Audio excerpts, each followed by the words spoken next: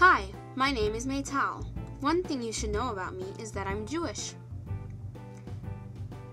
I attended Schechter Day School of Metropolitan Chicago for 9 years. There I learned lots of math, science, English, Hebrew, Torah, Talmud, and all about Israel. After I finished at Schechter, I was sent to a public high school. Because of my incredible Jewish education, I was able to meet new people and respect their beliefs without having to compromise my own. Schechter also provided me with a strong base to my Jewish identity that no one, and I mean no one, could break. How did I become the well-rounded, smart, and responsible young woman I am today? Well, I could not have done it alone.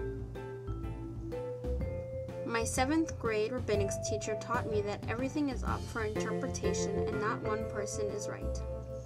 In 8th grade, my English teacher pushed me to do better, try harder, and constantly be the best person I could be. That same year, my rabbinics teacher took time to tell his experiences and stories from when he served in the Israeli army. He helped bring Israeli history to life. Finally, my Bible teacher in 8th grade opened my eyes to looking at the Torah text differently and analyzing it for the deeper meanings.